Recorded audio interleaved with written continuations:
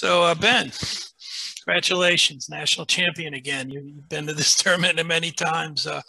Got a new T-shirt there. It says Grandview on it. Talk a little bit about that. That was a big news story this week about you going back to wrestling college. Yeah, I was pretty bored during COVID, and I thought it was really important for me to get my education. So I ended up applying to a school that was an NAIA school that had wrestling, and I ended up calling the NAIA, and obviously I know, and to see if I had eligibility, I called, as soon as I saw that I had eligibility, I called Grant. I have a great relationship with, the coach there, that he's my, Nike rep.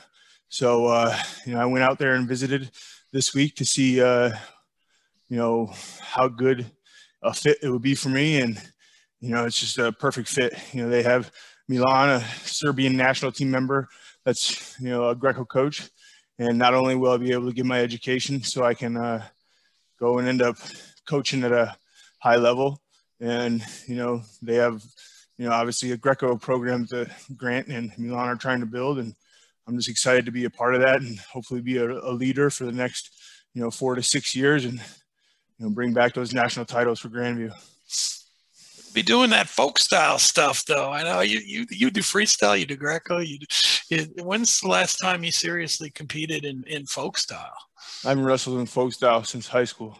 Yeah, that's what I thought. It's been over a decade.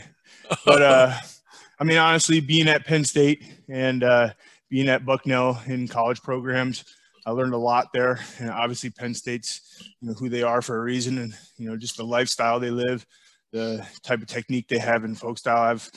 I haven't done as well as I wanted to in Greco, but I've definitely advanced as a wrestler being in those places and as a person. But you had to wrestle some Greco today. Tough opponents, especially finals. I mean, talk about your performance in today's tournament and being able to get through and get another championship.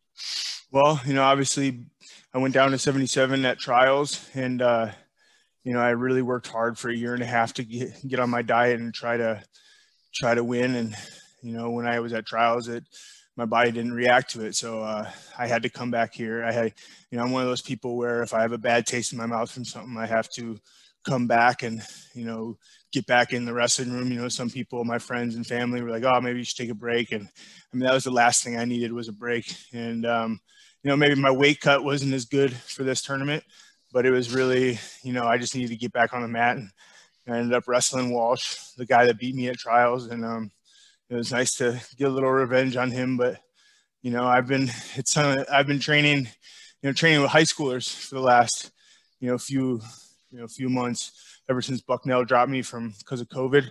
And, I'm lucky to have the Buffalo Valley Wrestling Club that supported me.